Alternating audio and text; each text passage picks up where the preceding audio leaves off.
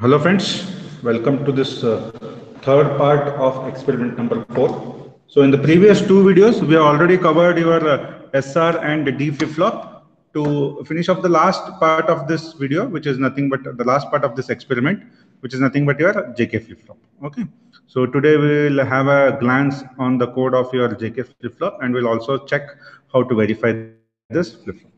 So the symbol of your JK flip-flop looks something like this. So it is very similar to your SR flip-flop. As all of you know, JK and SR are very similar. But what is one small difference? The one small difference here is nothing but in SR flip-flop, you are getting a forbidden state. In SR flip-flop, you are getting a forbidden state. In order to avoid that forbidden state, we have come across your JK flip-flop, wherein we will be replacing that forbidden state with a toggling condition. That is one small change between your SR flip-flop and JK flip-flop. So in exam, most of the times, your examiners will be trying to see the last combination, which is 1-1, which will provide you the toggling condition. So you can just have a look at the truth table here, friends. So the clock is high in all the instances. So when it is 0-0, no change, or you can say the previous condition is continued. When it is 0-1, the flip-flop is reset. When it is 1-0, it is set. And when it is 1-1, it is toggling. It is toggling between Q and Q and Q bar. Okay. That is, it will produce 1 and 0, 1 and 0. So in exam, the examiners will try to look upon this last condition. Why? Because only this condition is differentiating your SR and JK flip-flop. So if you get this condition, your JK is working properly. It means that your JK is working properly. Okay. So let us now quickly move ahead with the code. So this is your JK flip-flop code. Okay, I hope so it's visible. And yeah, again here, if we start from the beginning, you already know regarding this time scale. Let us not waste time on that. Let us quickly jump to the main logic of your code.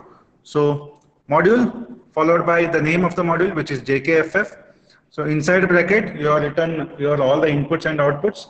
So JK, again, we are taken and it has only one variable, only simple reason because again, you already know we will be applying your case statement. So inside case statement, we are taken JK as one variable. So that means input must be 1 down to 0. That is JK naught and JK1.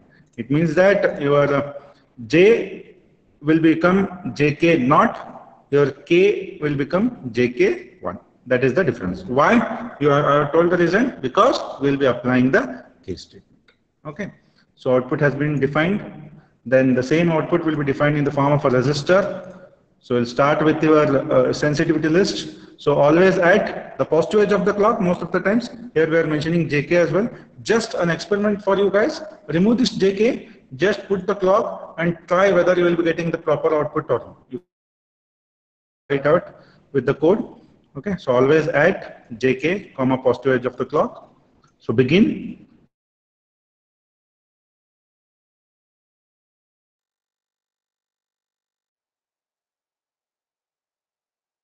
0, continue with the previous state. When it is 0-1, when it is 0-1, the flip-flop is reset. When it is 1-0, it is set. And when it is 1-1, it is toggling. That's all. Very simple code, friends. The logic is pretty simple. Very similar to a SR flip-flop. Just change one condition, which is 1-1. And finally, your QB is nothing but it is not of Q, the negation of your output Q. So end this case. Here we are end with the case. Here end this always, and finally end the module. Okay. So this is all regarding your JK flip-flop. So to this we'll be writing a test bench. So test bench remains the same for as I was telling you, for almost all of the flip-flops the test bench will remain the same. So your inputs here are mentioned in the form of a resistor, that is JK, and clock. Outputs are mentioned in the form of your wires, which is Q and QB. Very important step, this one, you need to link your main logic of your JK with this test bench. How do you link? By keeping the same name as your JK flip-flop, the keeping the same name of your main code. So the main code is what now here? JKFF. So even here, what it should be the same, JKFF. followed by your instance name. Your instance we have taken JK1. You can put your own name also, no problem. Then all your inputs and outputs. So here when we are initializing the clock, the same way how we have done in your all the previous flip-flops, we have initialized clock is equal to 0. Next, we have generated the clock here. How to generate the clock? By negating the clock. So while you negate the clock, very important step, this less than symbol. It should be less than or equal to clock. So start executing here. So here we have written all the combinations of your input starting from 00 to 11. So you can observe here, initially it is 00, after 15 nanoseconds, 01, and so on. Finally, this initial block is for the visibility of your output. So visibility of the output is possible how, friends? With the help of your monitor. Okay. So make sure you use the same order or sequence. So JK is first. So therefore here also I write JK first, because this of the simple reason the mapping should happen properly. Whatever the mapping happens, that should happen. So you know how to implement it. Click on implementation and do the check syntax. Go for simulation. Click on the top module. Don't expand it. Don't expand it and click on the lower module. Click on the top module. Okay. Then do the behavioral check syntax. Finally simulate your behavioral model. So the simulation is done. If I want to see the outputs in the form of the waves, again click on this fit to screen, that is zoom to full view. So you can just observe here when the clock is high. When the clock is high, just click. When the clock is high, both the inputs are 0, 0. So you can see it is a reset. Okay. Next, when the clock is high, your J and K is 1, 0. That means it is set Q is equal to 1 and Q bar is equal to 0. Finally, the last very important condition. When it is 1, 1. When it is 1, 1, you can see here the first condition, Q is 0 and Q bar is 1. We want a toggling condition, right? So here you can observe again at 1, 1, your Q has become 1 and Q bar has become 0. Here it was 0, 1, here it is 1, 0. So therefore it is toggling when it is 1, 1. Okay. The same thing can also be seen in the form of the console, in the form of the variables here in the console. Okay.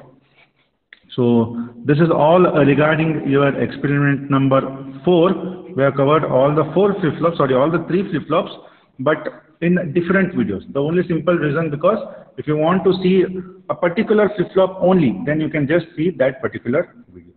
That was the reason why we did it with 3 parts. Okay.